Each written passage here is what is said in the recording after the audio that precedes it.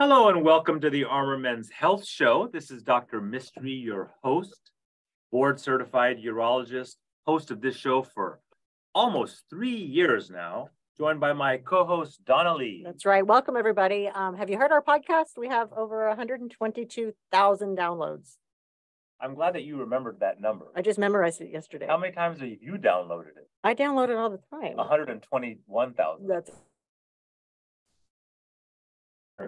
Especially those two of you in South Korea that listen. That's right. I really love that. We paid them, but they're good. They don't understand a word we said, but they know. I hope they don't get laid off from the recent Google layoffs. So we'll try to keep them on board. This is the Men's Health Show. The show is brought to you by the urology practice that I put together in 2007, NAU Urology Specialists. Donna, how do people become patient of ours? You can reach out to us at 512-238-0762. Our website for this show and our amazing services, armormenshealth.com. Dr. Mistry smiling face there. And you can call us again, 512-238-0762. We're in Round Rock, Dripping Springs, South Austin, and North Austin in Texas. If you're listening on the other side of the world, like our guest. So we are joined today by a urologist who I first encountered when he was a fellow at Baylor College of Medicine. For those of you that are regular listeners, you know that Baylor College of Medicine is the finest institution both to train physicians and to train future urologists. Dr. Kenneth Kernen, thank you so much for joining us today, Ken. Hey, thanks so much for being on. I'm really glad to be here. Why don't you tell us where you're at and what do you do? Yeah, sure. So I'm in Michigan, where it's 20 degrees and cold and snowy like it always is up here. Not warm where you guys are. And I'm a urologist who primarily specializes in oncology. I'm in a big group called the Michigan Institute of Urology. We're about 50 partners or 50 doctors with some physician extenders. And I also run research for our group. University of Michigan also has the second best football team in Texas. I don't know if you knew that. I don't know anything about University of Michigan. I'm a Sparty, so go Spartans, go green, go white. Awesome.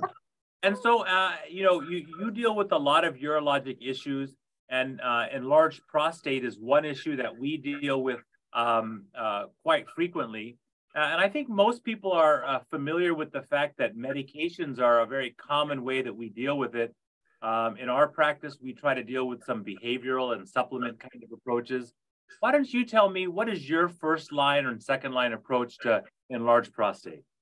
Yeah, I mean, I think a lot of it is exactly what you said. Most men initially, first of all, they may be embarrassed to talk about it, right? So they just think, oh, this is what happens to me as I get older. I'm just going to live with it. And I think part of what you're doing, which is so great, is actually educating people that, hey, if this is a problem, we have lots of ways to fix it. You don't have to just live with it and put up with it. So a lot of that first discussion is, hey, you came to see us. How much does this really bother you? And if it does bother you, let's do some testing to see what's going on. And then obviously we tend to offer first line therapy, like some medications that kind of opens the prostate up, or as we joke with the guys, opens the donut hole up so they can urinate a little bit better. And then that second line therapy may be something like, one of those medications that actually shrinks down the prostate. And then we go right into talking about some other options. So I'd like to talk about a little bit just about those medicines that shrink the prostate. These are going to be medicines like finasteride and dutasteride. In my practice, I don't use it virtually at all. I feel like the risk of sexual side effects, and I just hate the hormonal manipulation that's happening, but not all urologists have the same opinion. What is your own opinion of the use of finasteride and dutasteride, and what kinds of patients do you use that medicine in? Yeah, right. That's a really good point. I think you have to be careful because, there is that risk of sexual side effects, erectile dysfunction, loss of libido, which obviously that's one of the first questions is, hey, how important is that still to your life? And if the answer is, hey, that's still really important, then again, like you, I would shy away from that. Obviously I have a little bit older practice sometimes just because there's a bunch of old guys up here that are coming to see us. And I think it's not quite as critical for them. So we do offer that as an option, but anybody who's still really sexually active, I'm like you, I shy away from it for that reason. My favorite patient is the 80-year-old that's coming to me because he's wondering why he lost his erection. So in terms of that kind of concern, even for the old guys, we're kind of in it to win it. Yeah. when it comes to the standard medications, those are called alpha blockers. There are three that we use very commonly: silodosin, tamsulosin, and alfuzosin. There are some older ones that are still on the market. What are some of the side effects of these medicines that you traditionally tell people that they can expect when they use it? Right, so that's a good point as well. Is there are some side effects even with those medications? You know, one of the things we worry about is, you know, they can have a little bit of dizziness, or they can kind of drop their blood pressure. Obviously, retrograde ejaculation, some sexual side effects with that, or with any of those three. I personally tend to lean towards alfuzosin because of the decreased risk of retrograde ejaculation. Even though I joke with my patients that unless you're making movies or making babies, it shouldn't be a big deal. It does bother some people. So I tend to use alfuzosin first just because of the retrograde ejaculation. Now, when it comes to explaining what retrograde ejaculation is, number one, I think all urologists use the same analogies to explain why it's not that important. But 20 years ago, I never would have thought I would have had so many conversations about somebody coming. But if you were to explain to somebody what they can look for and why it's such a big deal to some people, what do you usually tell people? Well, again, my standard joke is unless you're making babies or making movies, I don't know why it's a big deal, but it does bother some people, I would assume, for a variety of reasons. So we tell them, look, when you have an orgasm, instead of the ejaculate coming out like you normally was, it just goes into your bladder and you'll urinate that out later. I think in some men, psychologically, it bothers them. Honestly, sometimes it bothers their partners. And then again, some men say it does change the sensation a little bit. So, I mean, isn't that the truth? Sometimes their partners are bothered by the fact that they didn't orgasm, as if a man was somehow faking it. Right, exactly. Like the old Kramer episode in Seinfeld.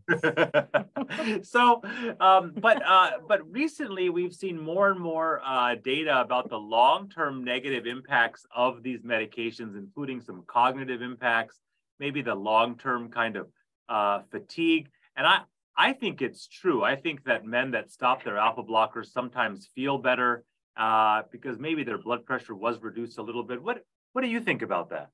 Yeah, we definitely have seen that as well. The other thing that we have, especially if sometimes these are guys who are still really sexually active, we will lean towards giving them low dose tadalafil on a daily basis. And that sometimes will help them as well. It doesn't obviously work quite as well as some of the true alpha blockers, but that's a way to kind of skirt that issue a little bit.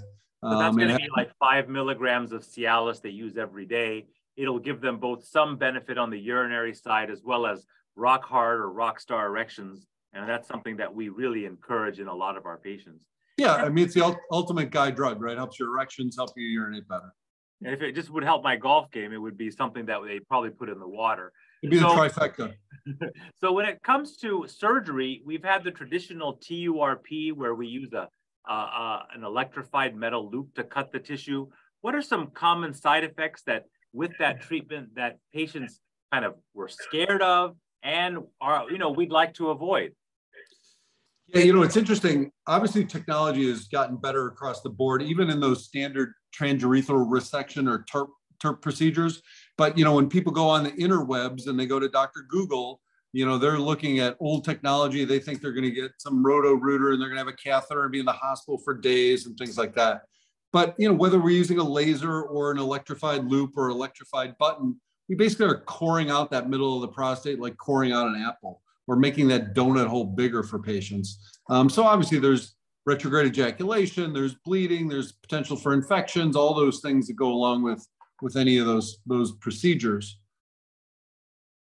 So, in an effort to kind of reduce the likelihood of those side effects, there's been a lot of interest in technological revolutions to kind of reduce the risk of bleeding or retrograde ejaculation or other potential side effects.